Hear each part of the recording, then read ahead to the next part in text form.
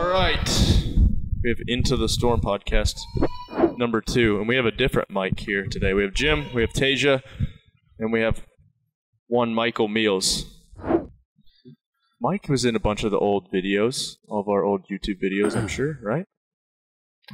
That's been 2 dudes in a row that are OG. OG Mikes. All the way back to the garage. You guys were like neighbors though, weren't you? Me and Mike go way back actually to, was it my senior year of high school or junior? Senior 2005. I was thinking about that the other day. Yeah. Junior year of high school, he was the assistant coach. He was the pitcher's coach though. Yeah. Yuck. Yeah. Gross. Just kidding. He's a pretty decent baseball player in your day, huh? Real decent. I would not use the word decent. I would say really good baseball player. Played a little bit of minor league ball too. So appreciate that.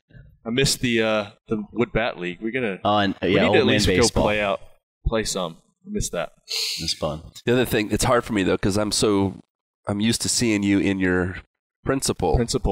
He was a middle school principal for how long? For 10 years. 10? Yeah, 15 years in education. Feel like I've lived 3 lives: a baseball player, in education, and now as a builder. So yeah, I'm thankful. You look hard now though. You look rugged. Yeah, it's good. All right, so this is Into the Storm podcast number 2. Like we said last week, we're going to preface it with this is it's completely about faith and our faith in Jesus Christ. And this is a Good Friday. We're probably from here on out it'll be one at a time, one a week. But this week is a special week, very special week for us as Christians.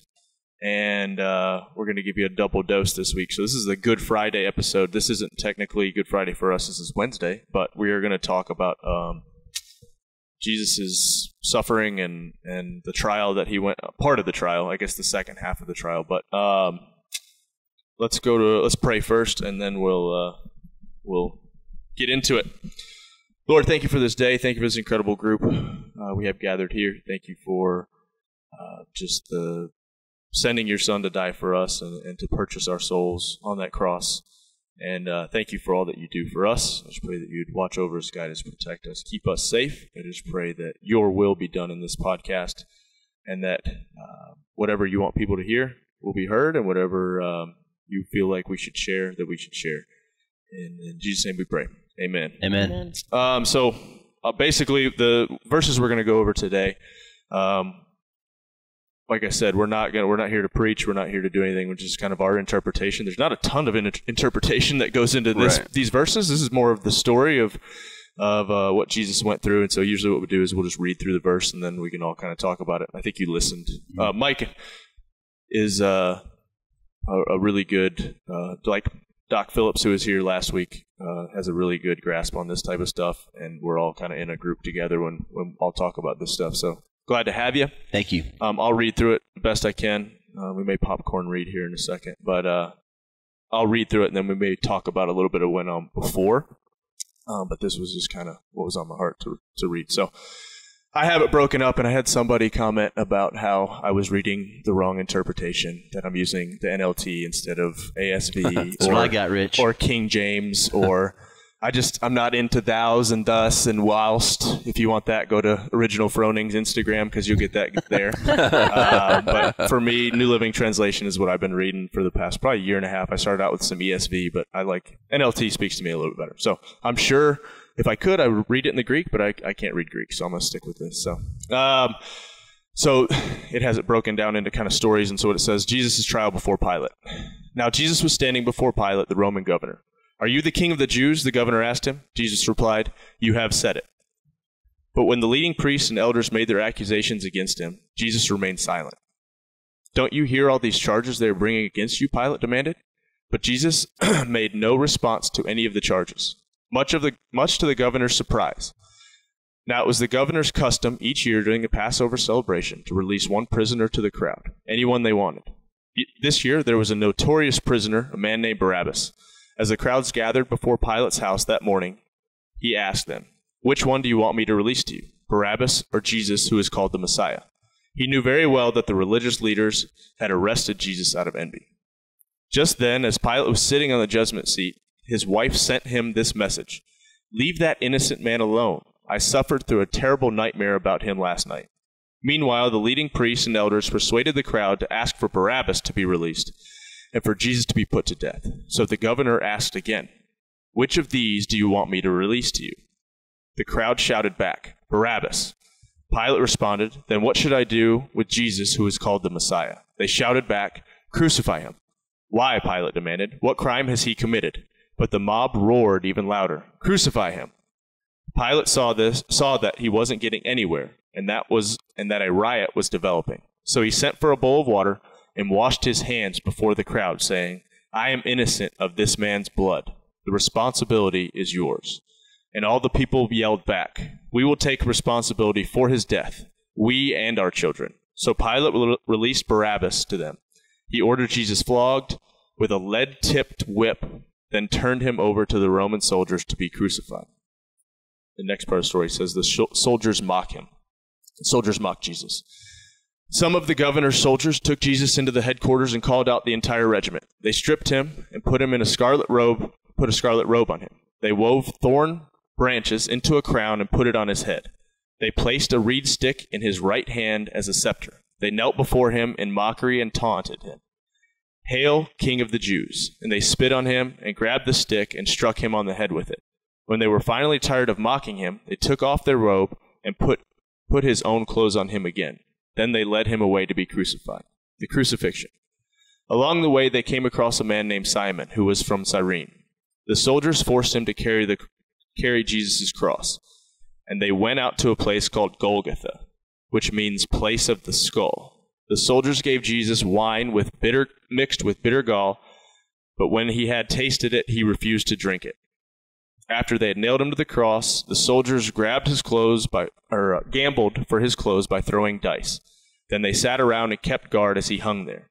A sign was fastened above Jesus' head, announcing the charge against him. It read, "This is Jesus, the King of the Jews." Two revolutionaries were crucified with him, one on the right and one on the left. The people passing by shouted abuse, shaking their heads in mockery. "Look at you now," they yelled at him.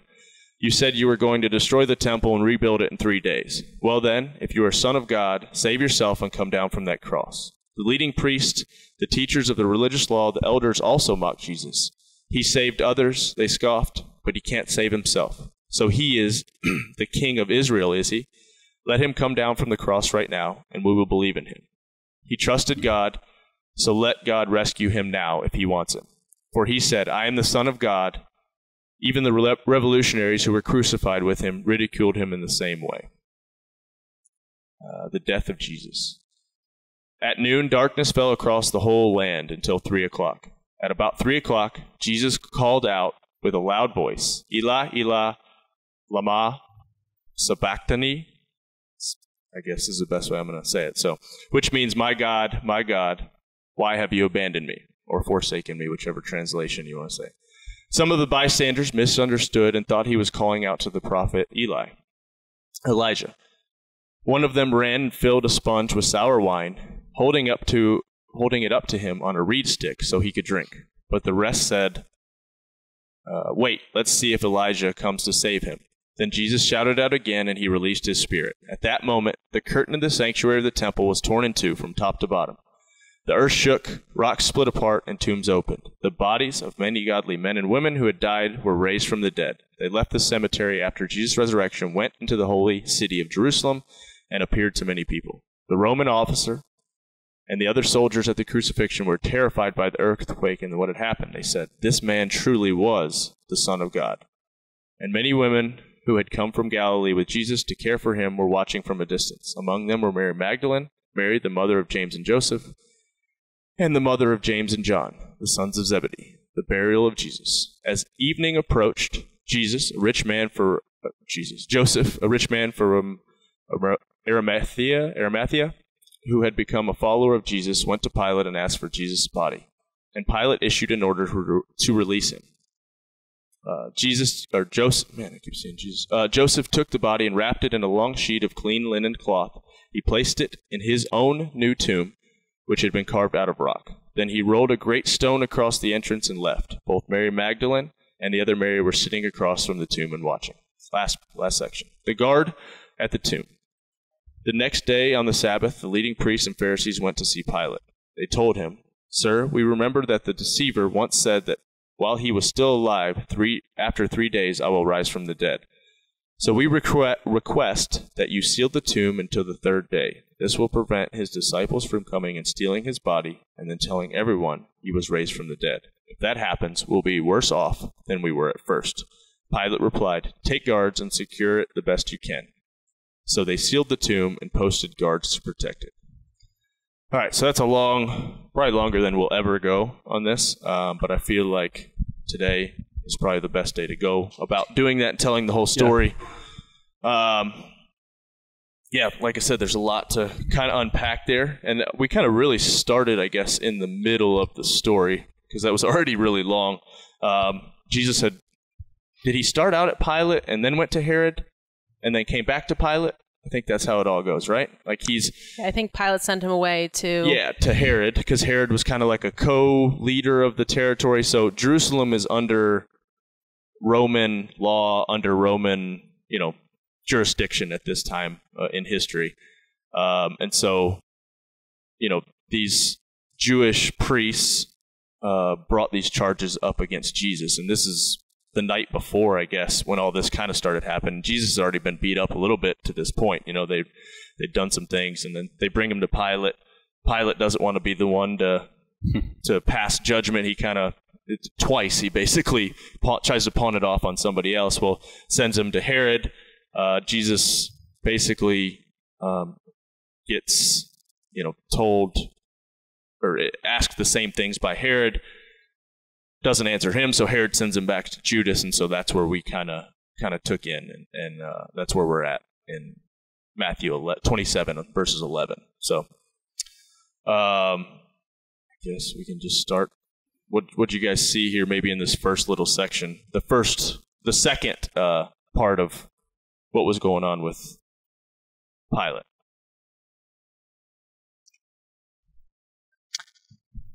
What do you think, Michael? Well, I have a hard time reading through this story of Jesus and not think about what's in Isaiah 53. Yeah. And when I read, like in verse 12, and then again in verse 14, it talks about how Jesus remained silent. I mean, this is the Son of God. I mean, if anybody could call down and get rescued, it would be him. But he knew what was before him. And so I wanted to maybe share a couple verses out of Isaiah 53. I think it's super important to, who Jesus is to tell definitely what happens in Isaiah 53. Yeah, so this is a prophecy in Isaiah 53 about what Jesus did for us. I'll just start in verse 4.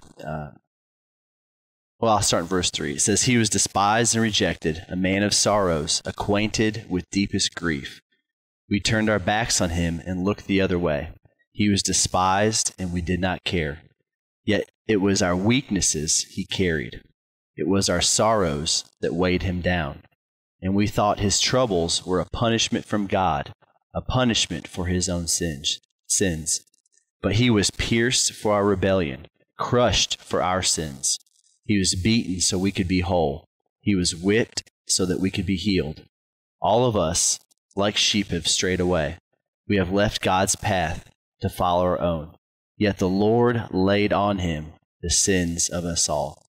And then in verse 7, it kind of touches on what we read in verse 12 of Matthew 27. "He was oppressed and treated harshly, yet he never said a word. He was led like a lamb to the slaughter, and as a sheep is silent before the shearers, he did not open his mouth. Unjustly condemned, he was led away. No one cared that he died without descendants, that his life was cut short in midstream. He was struck down for the rebellion of many people. He had done no wrong. He had never deceived anyone, but he was buried like a criminal. He was put in a rich man's grave," which goes back to with Joseph giving his grave to Jesus. It's just a great prophecy. I think about just the weight. Even I was thinking about this morning, and I wondered from a lot of different angles. Number one, Jesus knew what he had to do, and the importance of that. And I almost think like the devil thought that he had the upper hand. Like he knew, he thought he knew that he was going to have victory in this. But I've wondered, if the devil really understood, would he have allowed this to happen? Because what it meant for us is that heaven's doors are open wide for us through what Jesus did. And just a lot of different things in here. Something that my family, we started doing, I don't want to say it was just because of the pandemic that we're in, but just in remembrance of what Jesus did for us, we've started doing communion as a family, just at our house. And, in verse 27 in Matthew, talking about what Jesus' body, what he took upon himself. And when we take communion, remember what Jesus took upon his body, that his body was broken, it was pierced, it was beaten for our salvation, for our healing, for our victory, and then what the blood also represents. And I think that this is something that we need to remember as Christians. We can't take lightly. It's good to remember on a regular basis. And I believe that when you come to the Lord's table and you take communion, as a family, we pray those promises over us, the protection, the healing, his providence. And then we pray, the power of the blood of Jesus over our lives for the forgiveness of sin. It's this whole, like Tasia, you said, there's so much in this chapter that is so powerful. To piggyback on what you're saying, I think it's impossible really to talk about 27 without talking about 26, chapter 26, because it sets the whole scene. Yeah. Jesus goes through that whole process of the Jews had celebrated Passover and the Seder for 3,500 years. And so the bombshell that's being dropped here and why Jesus is in so much trouble is because he's telling everybody, hey, this bread right here that you've been eating in remembrance of what happened and how the Israelites came out of Egypt, that's now me. And my body is going to be broken for you. That's what this bread should represent. And in this Seder, they would eat a bitter root, and that bitter root was designed to remind them of the pain and the trouble and the hardship that they were in Egypt, and how God brought them out. And now, hey, I'm that guy now. I'm going to take that. And for the 12 disciples, they're freaking out because they've heard this for their whole entire life. And Jesus is now saying to them, hey, I want you to look to me for that now. And this blood is now my blood. What I'm getting ready to do here in 27 is me. Yeah. You're not sacrificing a lamb anymore. Right. I'm the sacrificial lamb. So the significance, it was kind of funny because in 26, if you remember the story, it was all kind of top secret. The upper room thing was all kind of top secret. Everybody because Jesus knew what was getting ready to happen. He knew the setup, and he wanted to make sure he had the opportunity to talk to the disciples, so they had this in their heart and their mind moving forward, which was really powerful. And that's a huge change from what tradition had been moving forward. Years, yeah. So I think I put myself in that position, right, of the disciples, and I think about if Jesus was saying these things to me, would I understand that at all or believe this that is my blood. Or think? Right. What are you talking about, bro? I'm not drinking your blood, man. Because I think that would be I would be super mixed up, right? And it's easy for you now to say, I'd believe that, but in that moment, would you really you'd seen these miracles this guy had done, you'd seen all these things, because the disciples, now apostles after this, were guys that had been with him everywhere and anywhere and seen these miracles, but still you're like, wait a minute, you're saying, you're the Son of God. Because there's a couple times in different verses where they, Jesus says that, and they're kind of like, I'm sure they're just like, yeah, sure, man, whatever you say. And so when it really comes to a head, it's funny, you always talk about, in your darkest moment, or in the darkest moment. Greatest moment of opportunity, greatest moment of opportunity, darkest hour, would you be enough? Peter 3 times is like, no, I don't know who that is. No, that's not my guy, Part of that deal in the dinner was he told them, hey, one of you is going to betray me. Yeah. And the rest of you, well, they actually betrayed him too, because they all ran off when it got tough. And so they're being hit in that meal with a bunch of revelation. Tradition is, and that's why the Pharisees are mad at him and the chief priests are mad at him, because he's really put himself in a position. People thought he was actually going to be the king, right? The real king. Real king, yeah. So there's a ton of turmoil around what he's doing. King. He's just not the earthly king they were expecting. Right? They were thinking he was going to overthrow Rome. Right. Yeah, and save Jerusalem. Isn't that what Jesus does the best, though? He just wrecks perceptions. Yeah. I mean, he just, in each of us, and just breaks you down to where... It's amazing to me that he knew it. He designed it at Passover, that he put himself in the space of all that, and then he knew this was all happening in the middle of all that. Yep. That's crazy coincidence. To me, that just kind of blows my mind. Yeah. I'm just going to go through this a little bit.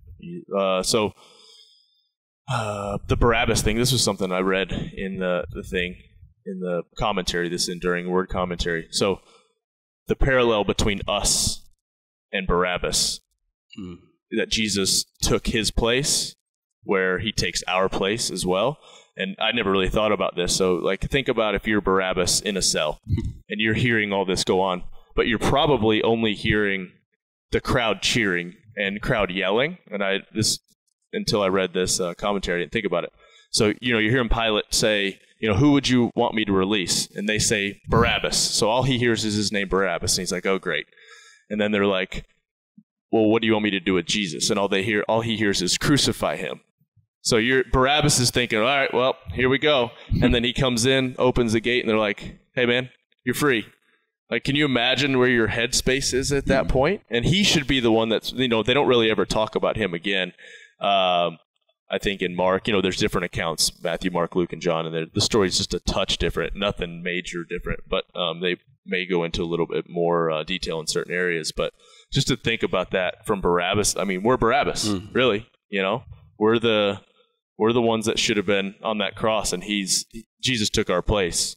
And same with Barabbas. Is kind of crazy. I never thought about it that way. Put myself in Barabbas's mindset or spot. So it's kind of cool. That'd have been crazy, because you're gonna die, and you deserve to die. And I think Pilate knew it too. I think Pilate was thinking, this is the way I can get out of this. Is I can, they're all going to want Jesus because he's really not done anything. Yeah. Right. And then he gets stuck.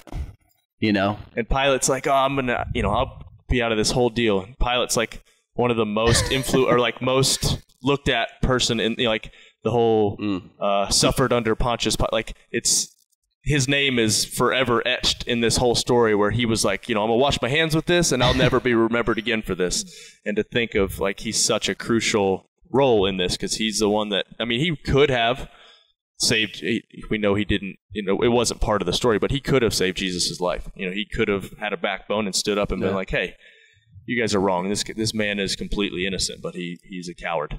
What a wishy-washy person who could have done what was right, and he knew what was right, but he didn't. Sure. I think Pilate washing his hands is super significant. And it makes me think of, I was listening to a sermon and they brought up, before this, we didn't read it in this passage, but when Jesus is washing his disciples' feet and just the difference in leadership, right? So Jesus is on the floor washing his disciples' feet and serving these people.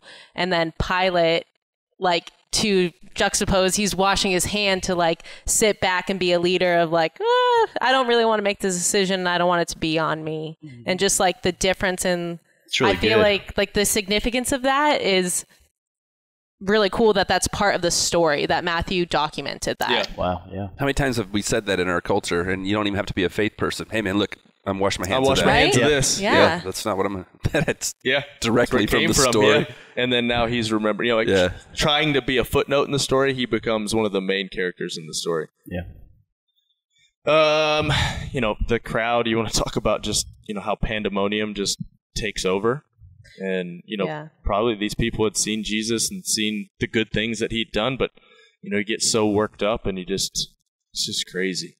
Yeah, the crowd part too, I wrote crowd equals less guilt per person. Yeah, yeah, spread it out. And so it's strength in numbers of, maybe you don't believe it, but everyone else is doing it, so you're just going to hop on board. And that's pretty significant. The irony too of his blood be on us and on our children.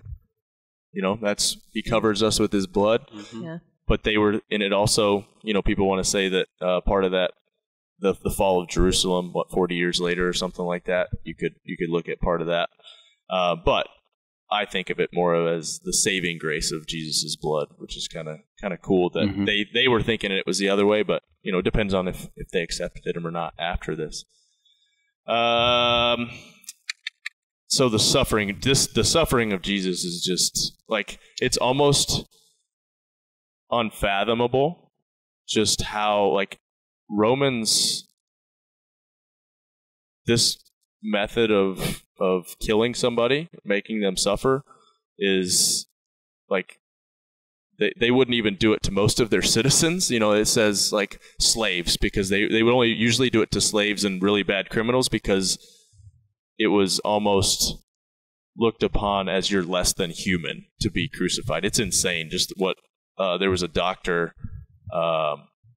I'll read through kind of what's the guy's name? Dr. William Edwards. This is from an article on the physical death of Jesus Christ from the Journal of American Medicine. The goal of the scourging was to weaken the victim to a state just short of collapse and death. As the Roman soldiers repeatedly struck the victim's back with full force, the iron balls would cause deep contusions, and the leather thongs and sheep bones would cut into the skin and subcutaneous tissue. Then, as flogging continued, the lacerations would tear into underlying skeletal muscles and produce quivering ribbons of bleeding flesh. Pain and blood loss generally set the stage for circulatory shock, and my iPad just died. But basically, what I read last night is, so you would just create all this just chaos in the back of this person and like rip their muscles, their skin, their blood, everything, make it so uncomfortable on the back, lose blood, and then as they would nail them to the cross, they would hit a nerve. And so basically like you're getting hit in the funny bone constantly on both arms. They would nail it through your feet. And so they would put you on this cross, and you couldn't pull up because it would, hit these the nerve. You couldn't push up on your feet because it was a similar, feeling in your legs. And so basically you would just suffocate. Mm-hmm. You couldn't push against the back. Like this is literally the most miserable way to die. Yes. And is absolutely gruesome. That it almost reminds me of Case for Christ. Yeah. That passage. Case for Christ is great. If you've never read Case for Christ, they interview a forensic. It might even be that same article. That same article. Because I remember quivering ribbons of flesh. Yeah. I remember that from the book. Yeah. And, he talks about that the word excruciating, it was a word that was crucifixion. Means out of the cross. Yeah. The pain is so unbearable that there was no word to describe it, that the word excruciating was invented, for lack of a better word, meaning out of the cross. Yep. And I've never fact-checked that, but every time I've ever used the word excruciating, it's like that is prompted in me. I have no idea what kind of pain that is. The things that he said, that Jesus said when he was on the cross, 5 or 6 things that he said, I think are really significant. When he cries out to God, he where are you? Mm-hmm. Why have you abandoned me? Mm-hmm. And the response that he got back from God was nothing. Right. And that moment is significant for my life. I know that for me, and I'm just talking about me now, yeah. Jim Hensel, there are a lot of times the things that I've been through where I cried out for God, and the response that I got was nothing. And I was frustrated, and I was angry, even mad at God. And then faced with the choice to come forward and to have faith and to not quit and to believe, mm-hmm. Knowing that there had to be something that was worthwhile on the other side of it. And you look at Christ's example on the cross where he gets nothing from God. Mm-hmm. Because it's his time to die. Mm-hmm. And that's why he was there, and he knew it. Yeah. And he was there to suffer, and he was forsaken in that moment, for sure. Separated, yeah. He had to be. And we'll talk later about the cool things that happen on the other side. Right. But I remember that as an example who Jesus was there. And then I'm reminded in my life, and I think for all of us, that I mean, Christ said that there was hardship and there was pain and there was suffering for all of us, and that's just a part of what we're going to do in life. Right. But what's cool is that the journey ends in strength. When there's faith, it ends in strength. Yep. It ends in eternal life, or even life here on the planet. And so for me, I'm always encouraged when I think about the hard things I've gone through or will go through, that Jesus was that example, and that he actually walked it out. He lived it out. He cried out. He didn't get anything back, and he went ahead and put his head down literally and did what he had to do. Right. And that's challenging for me. That's significant for me in that space. Yeah. And I've wondered too, that pain that we've read about the torture. I bet you that doesn't even compare to that feeling of abandonment that Jesus felt. It's the first time he's been separated from God. It's the first. I wrote the exact same Really? thing there, Rich. Yeah. It's exactly right. And it's crazy, I don't know enough to get into the, I'm sure people are can tear apart anything that scholarly that we talk about, but that's the point where it's where he laid down all the, they say all the sins of all the past, the present, the future, all those sins were on him at that moment. And from then on, we don't have those traditions anymore, those things. We don't have to sacrifice the lamb. We're, the veil between the holiest of holies is open, and I feel like that's now we're allowed to go to God through Jesus. Absolutely. We don't have to.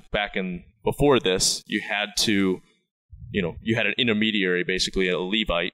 I think it was Levi, the tribe of Levi, were the priests, where you would have to basically go and sacrifice something or give them something to sacrifice, and your only way to talk to God was through somebody else. And now we have a direct line to God. We're adopted children of God through Jesus. Amen. And so that's that moment. That's that abandonment that he felt was what had to happen for us to have that. That's the one thing I think in my faith, I look at it in a relationship kind of a way. And if it's not for that, it's not even possible, because I can't imagine before, if what was going on, would you have today? Can you imagine if you had to go, I don't know, grab one of the bison out of the field and, all right, I did this, my kids did this, blah, blah, blah, here's this, give it to the priest. And it happened once a year. Yeah. Once a year. Yeah. And it's crazy. I ask for forgiveness every day. Every day. Yeah. Multiple times a day. Yeah.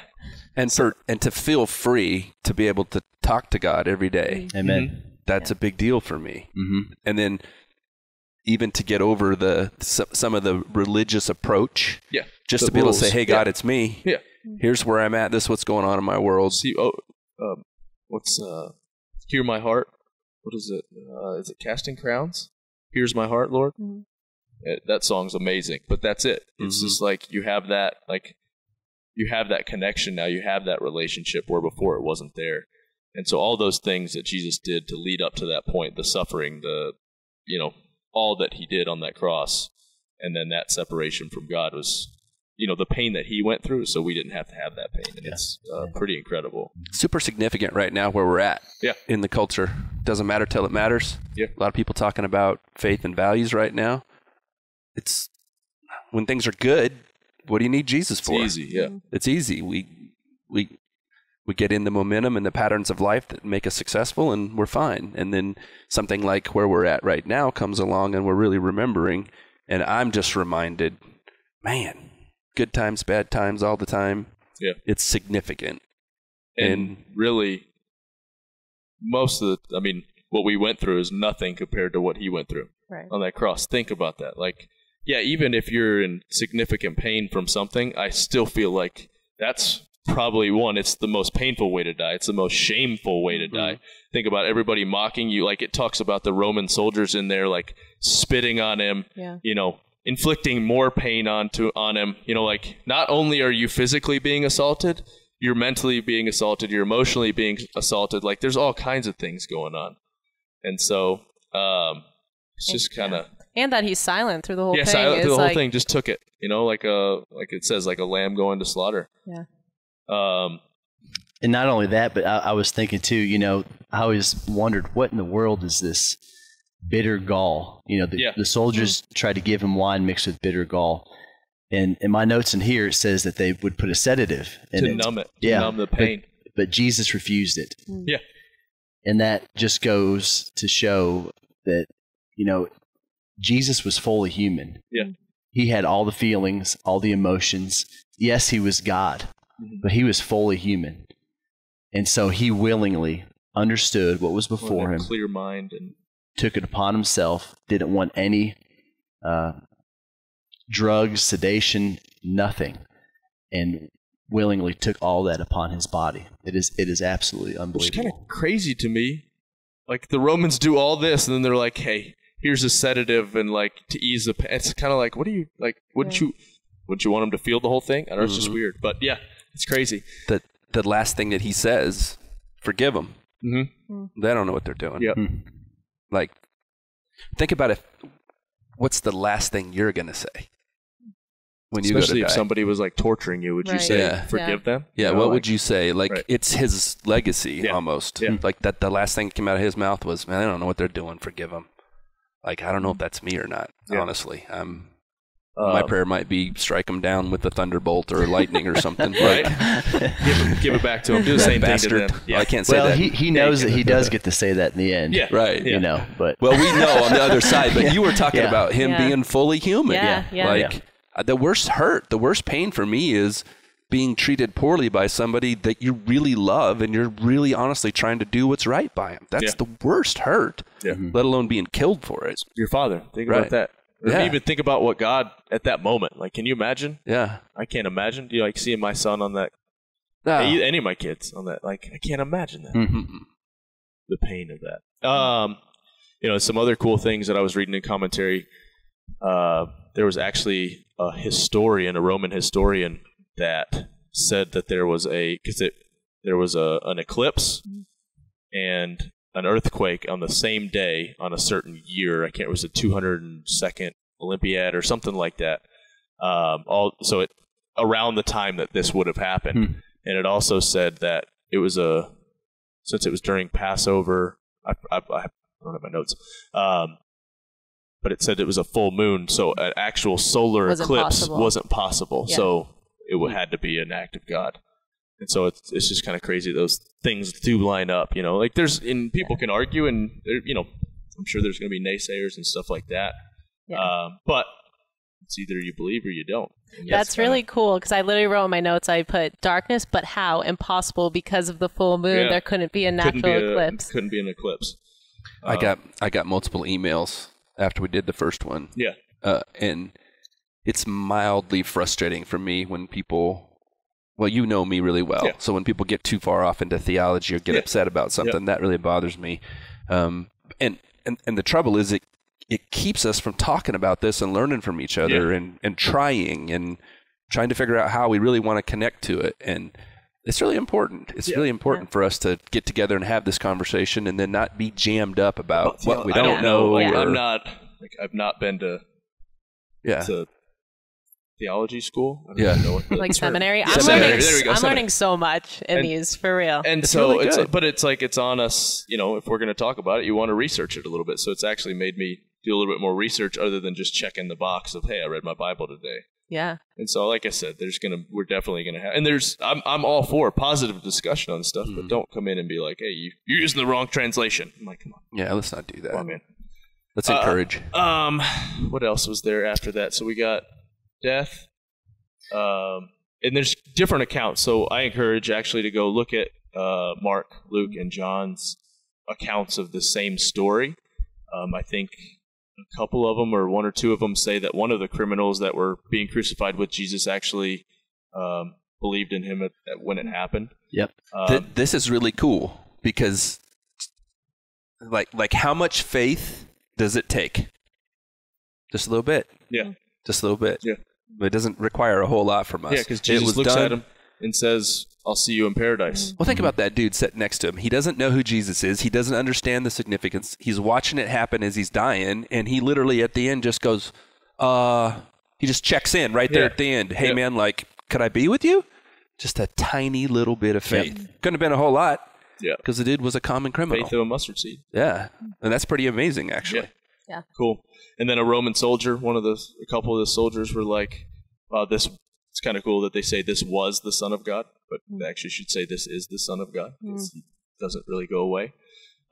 So that was another thing. I'm trying to think of what else. Well, so then I liked in verse 50, how much this stuff wasn't happening to Jesus. Jesus laid down his life. Right. He was in complete control from beginning to end. We know that Jesus was with God at the beginning of creation. He knew what was before him and what he was going to have to do. And in verse 50, Jesus shouted out again and released his spirit. And that just, he wanted to do this for us. He wanted us to be in a relationship with his Father. And I think it's incredible. And I love, where the temple curtain was torn from top to bottom. Yeah. That's just awesome. That's so important to me, and I'm glad you brought that up. Like I think sometimes people look at it as it was put on him, and that's not true. He walked right at it. I'm always talking about from a position of strength. He literally walked right into this of his own accord, and through strength made this happen. It wasn't like he got chased down and he did all that. Are you following me? He went there on purpose. He willingly gave himself up. He played offense. Yeah. He made that happen, and that's another powerful example. If I'm allowed, can I read an excerpt from? Okay. So I didn't know when I would share this, but this is from a book called "He Chose the Nails" by Max Lucado. Great author. He's written a bazillion books. Read all of them. But to Jim's point, he talks about what Jesus did, and he references in this little short thing here. He talks about the list, and that's just the list of our sins. But and this is what it says. It says, "This is why he refused Jesus to close his fist. He saw the list. What kept him from resisting? This warrant, this tabulation of your failures. He knew the price of those sins was death. He knew the source of those sins was you. And since he couldn't bear the thought of eternity without you, he chose the nails. The hand squeezing the handle was not a Roman infantryman. The force behind the hammer was not an angry mob. The verdict behind the death was not decided by jealous Jews. Jesus himself chose the nails. So the hands of Jesus opened up.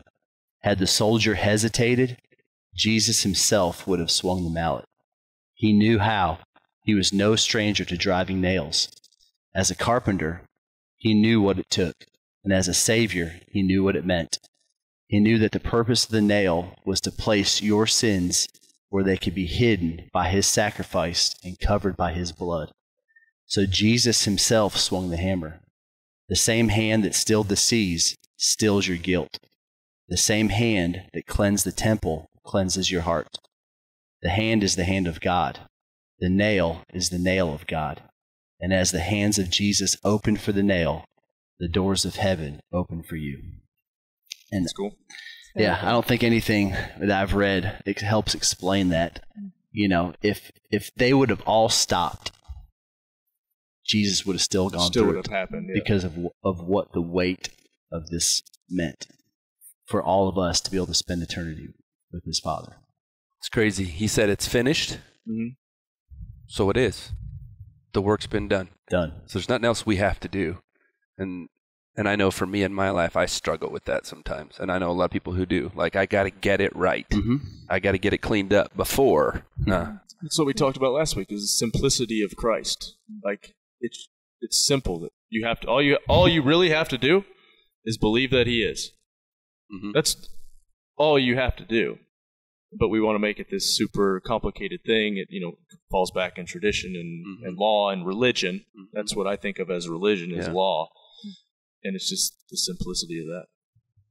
And so it's kind of cool you were talking about Isaiah 53 and like the prophecy and all that type of stuff. This is something that stuck out. This is post to him dying on the cross. And, some of the prophecy in 53 are like, oh, Jesus could have made that happen. Like he could have, he knows the law because he studied it and was a rabbi. And And so he could have made some of these things happen. This next one, though, so he's crucified, right? So usually what happens is they leave him on the cross, let animals, let vultures just basically let the bodies decompose on the cross. This was right before Passover, so the Jews want the bodies taken down because they don't want to see, because it's up on this hill, it's on this high road. So usually, if this was, so in Isaiah 53, it says he was laid in a rich man's tomb. Mm-hmm. This wouldn't have happened, and Jesus couldn't have made this happen. This happened because it was a prophecy, and so I thought that was a kind of a cool thing. And so Joseph takes the tomb that he bought and puts Jesus in the tomb. And then it also talks about the fact that, because everybody there's all these different theories that, Jesus was still alive. There was, one of the things that I read in here was like, this guy got a letter or an email saying his pastor was saying, what do they call it? The swooning theory, that Jesus was still alive. And, his pastor was saying that this could happen and blah, blah, blah. And he's like, all right, here's my answer. Have your pastor be flogged, have nails put through his wrists, through his ankles, blah, blah, blah.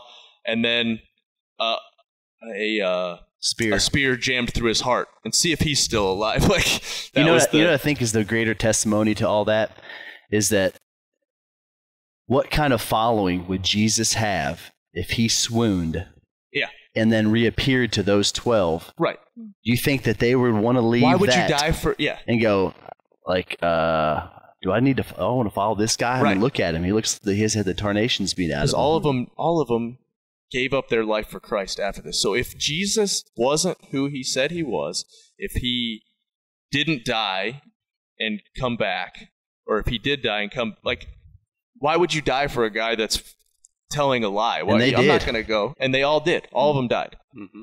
All of them except for, who was it that just got, I guess it was Paul, right? Paul was he wasn't crucified. Like, some of them were crucified. Paul and all these other things. Peter was crucified upside down. Timothy was filleted alive, I think they say. Yeah. Anyway, all of them were killed in horrible ways. Horrible, yeah. Not like, like, you wouldn't do that for a guy that's full of crap. Yeah. Like, I wouldn't, So what it talks about, too, is that, the guards that were guarding the tomb weren't just some guys. Like, they were Roman soldiers. They don't care what happens to the Jewish law or what happens to the Jews. All they know is they're supposed to protect this tomb, and it was sealed. They actually take a rope and then something and seal the tomb. And so if they don't protect this tomb, they're dead. And so they would give their life for it, So, I mean, you either believe or you don't. That's basically what it comes down to. Yeah, I believe. And 2,000 years later, we're still following him and reading about him. To your point, communion. That's what it kind of... That's the whole story. It boils down to communion now, and it's something that we can do to remember it, and we should do to remember it. Agreed. Yeah. Anything else? We covered that whole... It'll be exciting to talk about the resurrection. That'll be a great topic. We doing that next? Yeah, we're going to have to get a fifth headset so we can have you and Doc in here. So. Jeez. These guys get excited. Did you see the text thread? Oh, I did. We're trying to work out, and it's just blowing up. You guys were getting into it. I felt awful because I looked up and I was like, no, we're doing it Friday. And then I was like, oh, man, I hope he's prepared. He's fine. Yeah, man. Oh, yeah. He was just fine. Just fine. It's an honor to be here. I love talking about the Word. We'll keep doing it if you keep doing it. So right now, these are kind of special-ish episodes. Like I said, we're doing Good Friday. This will be for Friday, and then we'll do a Sunday resurrection one. But from then on, we're just going to kind of find some verses and interpret and see how we can apply it. Can you hear my stomach growling? No. From intermittent fasting? I'm really afraid. What time is it? Mine. I've been going noon to 8. 11:30.